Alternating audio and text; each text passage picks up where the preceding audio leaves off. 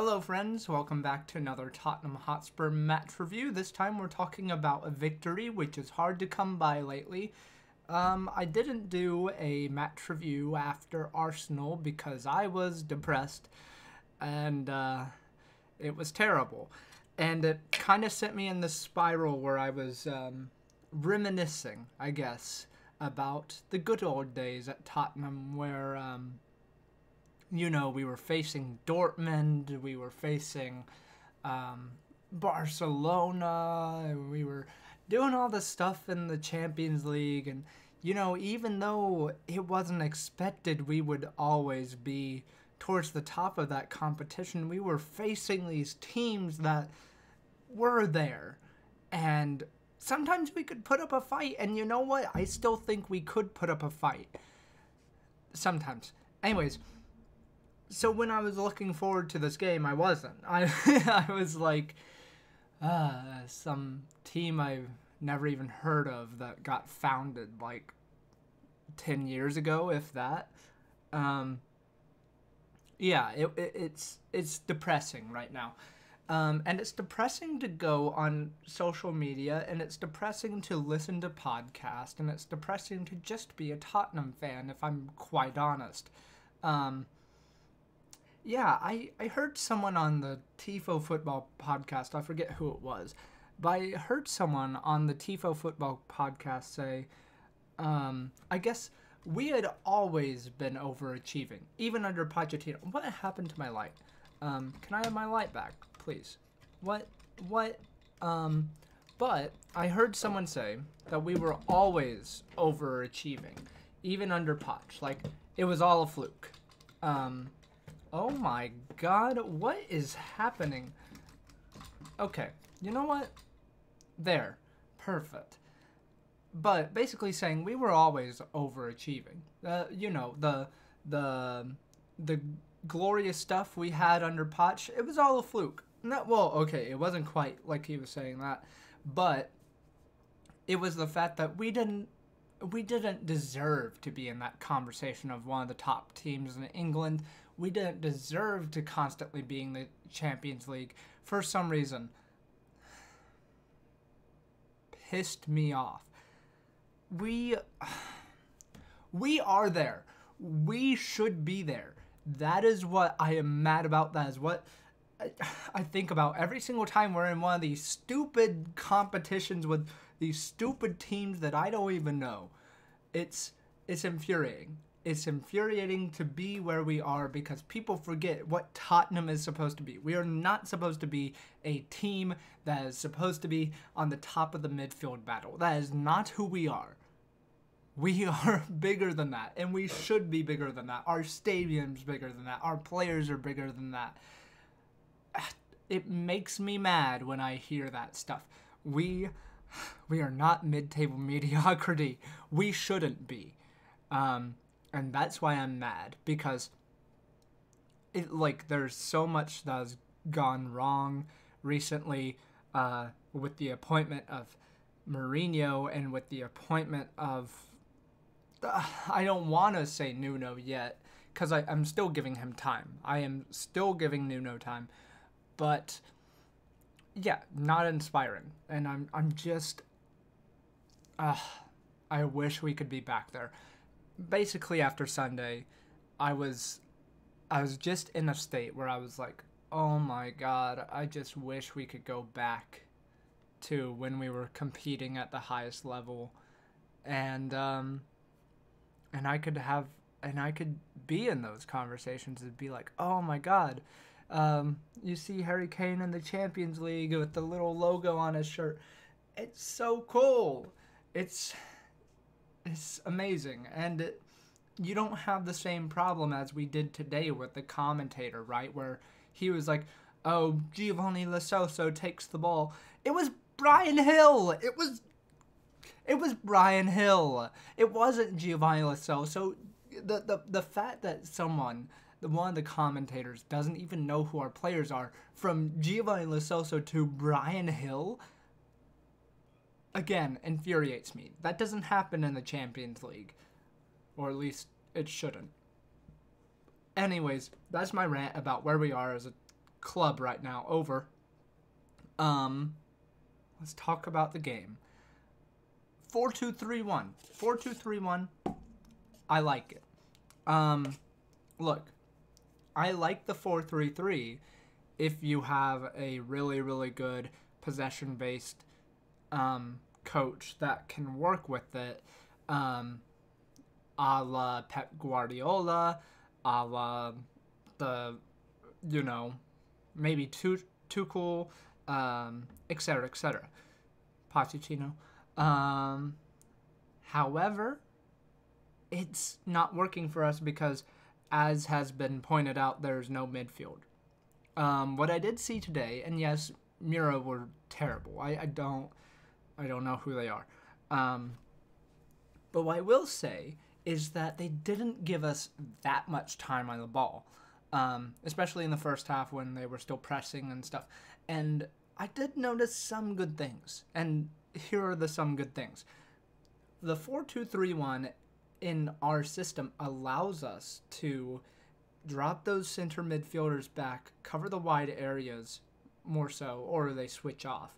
And, I mean, it's a very basic thing, but you allow Doherty to run forward, you allow Region to run forward, and what that does is it allows us to pass to them, and, they will look down the line for those wingers going across. So that is some form of creativity. We allow our fullbacks to create, and also the extra midfielder, well, not an extra midfielder, but an extra deep midfielder gives the chance to, okay, let's see, Skip and Region. They were like here and here, right? And say if there were a bunch of Mura players around, both of them, and Region has the ball, there's Winks over here who is open for a pass. So what Region can do is just ping it over to Winks, and then he can also switch the play and give it to Doherty, and then cycle. It's not what was in the previous games where it would just be Højbjerg and the back line, going bink, bink, bink, bink, bink, bink, bink, bink, bink, bink, and constantly being pressured. It was more like, Romero would journey forward, give the ball to Winks, who would then see a pass open to Region and go whoop, and then Region would run down the line, see Brian Hill open, and then dart for it. Better in possession. I think the 4-2-3-1 suits what Nuno's trying to do better, maybe. I actually did like what I saw from Winks today. Really composed in possession, had some really nice switches, fought for the ball. As is typical in recent performances, I thought Skip was amazing. I thought he really, really hassled people for the ball, and I thought, I thought he was superb and almost had a glorious goal, too. Let's see. A lot of people gave Dele shit for his performance. I thought he was good, especially in the first half. I thought he was one of our most productive players. So I just don't know. Like, he ran to set up that first goal, and it was a good run, and, someone found him, and then it led to the first goal, and that's always important, and that's what Dele does.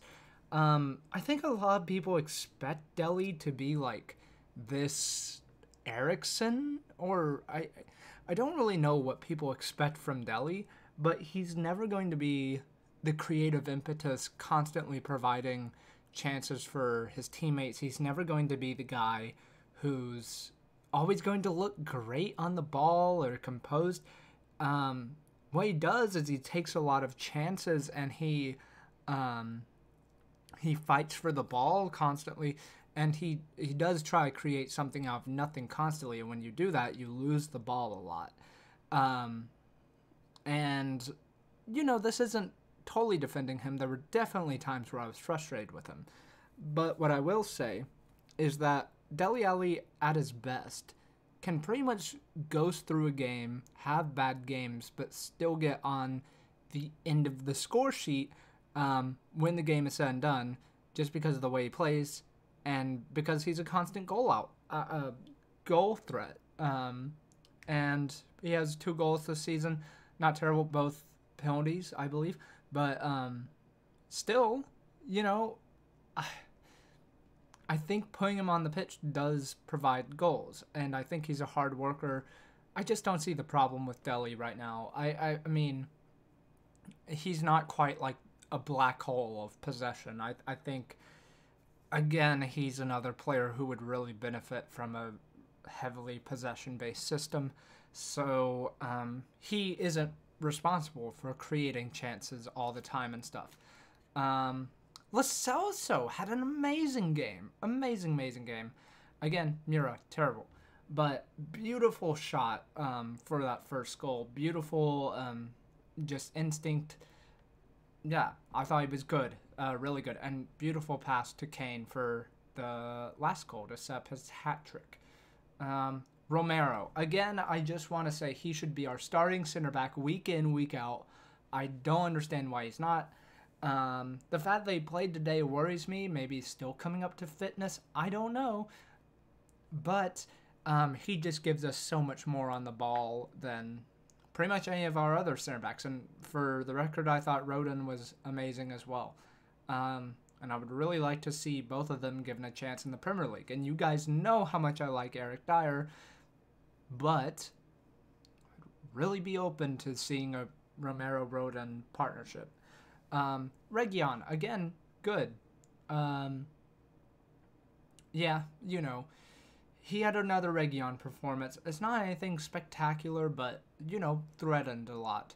Brian Hill, good again, just very fun to watch. It's nice to see someone put an effort constantly and try and create by running down the wing, old-fashioned, just cut it back and see what happens. Scarlett, I've also seen getting some slack today. I thought he pulled off some really good moves, was heavily involved in the build-up for both goals, I thought, at both of the first goals, and didn't think he was bad. That one little nutmeg move was really cool. Someone said he was slow. Yeah, I did think it was funny watching him because I was like, that's like Harry Kane-esque. He looks like he's running at full speed, but like it looks like he has a parachute behind him or something. Like, you know, he's like running against the wind and just can't quite get up to top speed after the nutmeg thing.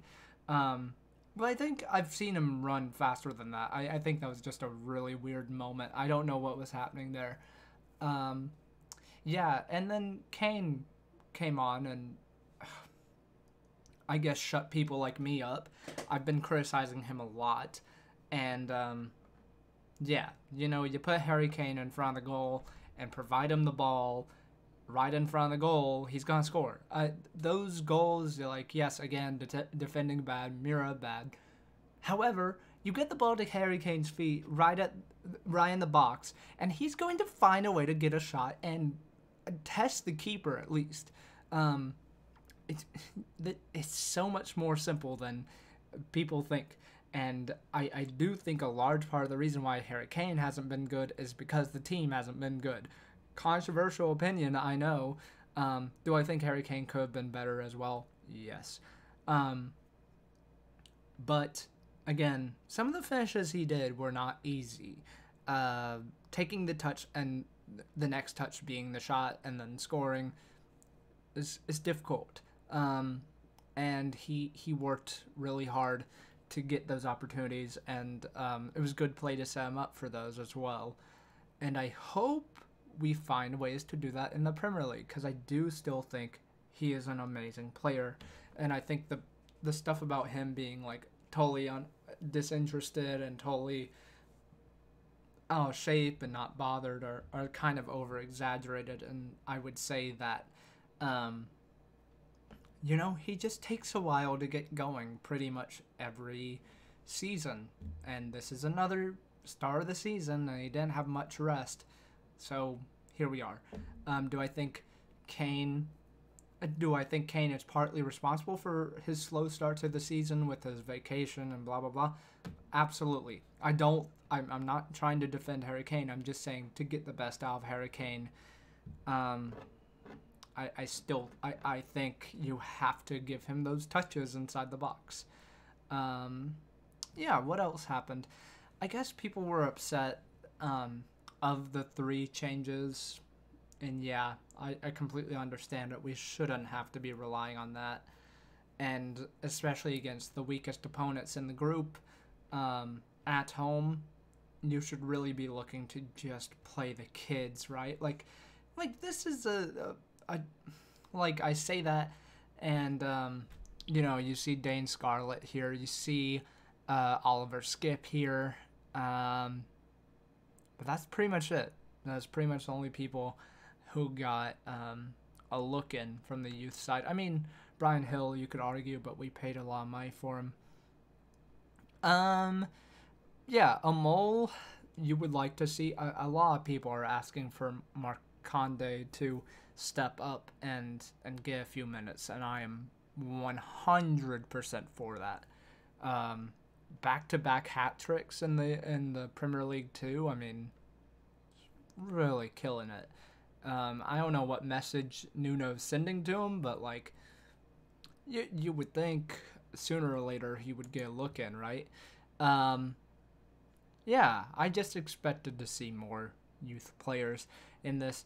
Yeah, I was going to expand on what we should do for Aston Villa on Sunday, but I don't really have enough time for that. This is already a 17-minute video because of my ranting, but I hope you enjoyed nonetheless. Leave a like, subscribe if you're new. Please let me know. Since I am upset with the Tottenham situation, I have 2 options for FIFA 22, right? I've gotten it to work, and I have it, like a test recording done, etc., etc. Would you like a creative club where we pretty much reincarnate Tottenham and try and take over their place in North London, being the new Lily Whites or something, because this team is so far removed from what we were? Or do we just take control of Tottenham, say, I'm the manager now, and go on with it? Leave me feedback in the comment section down below. I will heavily appreciate and read it, and I love you guys. Thank you so much for everything. We're in a weird spot here, but I'm very happy that we won a game. I'll see you guys next time. See ya. Come on, you Spurs.